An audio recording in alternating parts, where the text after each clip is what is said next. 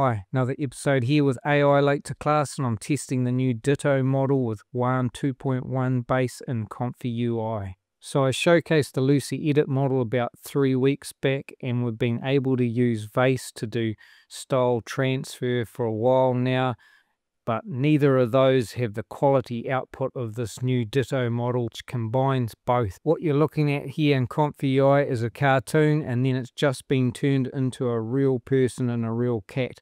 I have not seen any product do anything like this, so this by itself is really cool. That's without the other features. But anyway, I'm going to go through the install, and I'm going to show you all the different style transfers and local edits that you can do to video. The style transfers are amazing. I think this is the best at that, even better than any of the commercial products, so stay watching. So here we are on the Ditto web page. I'll just play some of these samples.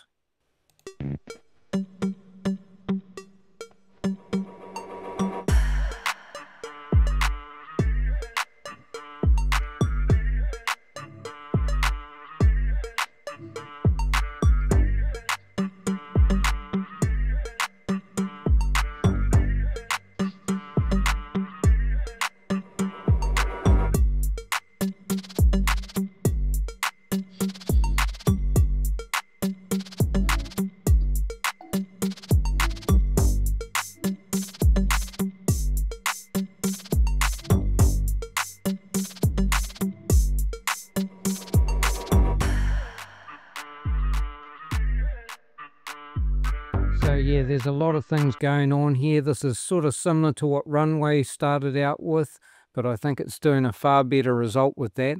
If you come down here, there's a few more to have a look at. There's already things written in the prompts there that you can use, such as Lego style, statue style, things like that. Got local editing here where they're just doing certain items. This one's just adding a deer in. So you can just put things into the footage that you want, or change clothing in that. Going back to ComfyUI, how did I get this to happen? Just come over here, and there's a list at the start on this workflow. Remember, the workflow will be in the comments. And on the note here, I've just got this prompt here, right? We copy that one, and then we go over to the text encoder here, and we just paste it in there, turn it into a real domain. Now, with this particular one, we need to put in a specific model just for this style, right? And it's Ditto Sim to Real.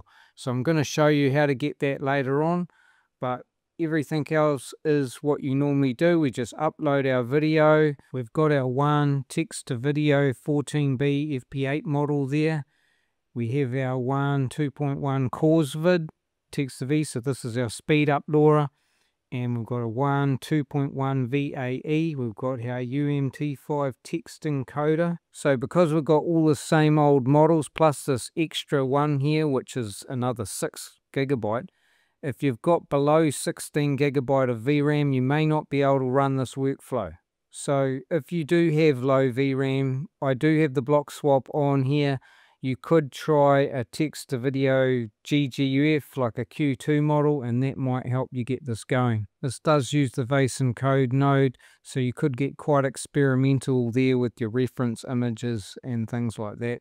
So looking at the code here on the GitHub page, there's not a lot here. If you've used ComfyUI and done Vram 2.1 before, there's not much you need to do. If we go down here, we've got all the same models we usually did, which I've just gone over. Text to video, cause vid, VAE, text encoder.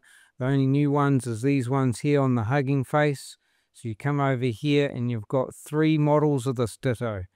Right, the one I just used was this Ditto Sim to Real.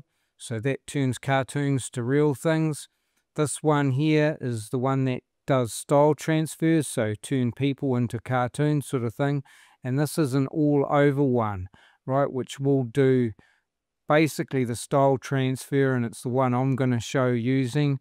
There is a local one that hasn't been put up yet, so that's basically if you want to change someone's shirt to a different color, that's the one that we really need. You can do it within here, but we're waiting for the local one, which has been specific to that feature.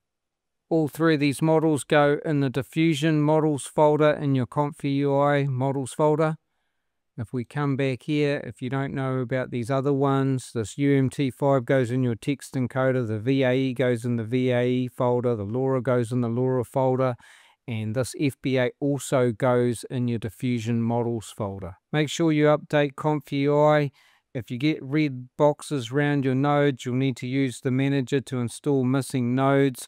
These are the nodes you actually need. You should have them if you've used one before. If you haven't, you need to go through and download these through the manager. If you can't go through the manager, click on there and do some pip installs on these ones, but make sure they're all up to date. Here's my example using local edit. So I've uploaded normal video, and I'll just show you what the prompt is here.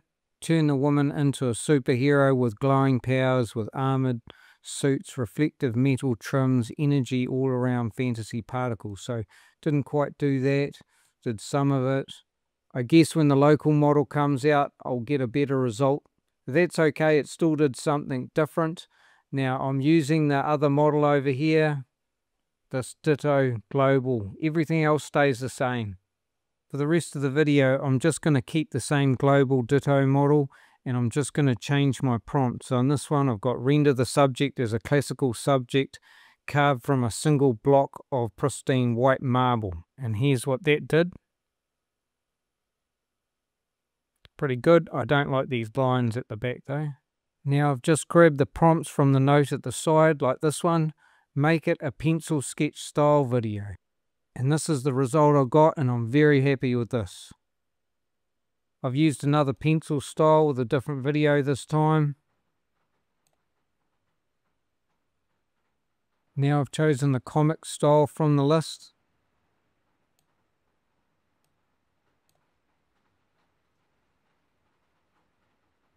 This is claymation style. It looks a little bit more like 3D model, but could be used for something.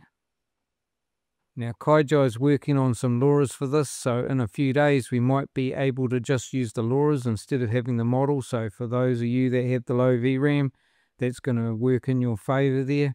Anyway, that's enough for me. Like, subscribe, watch some past videos, and we'll see you in the next one.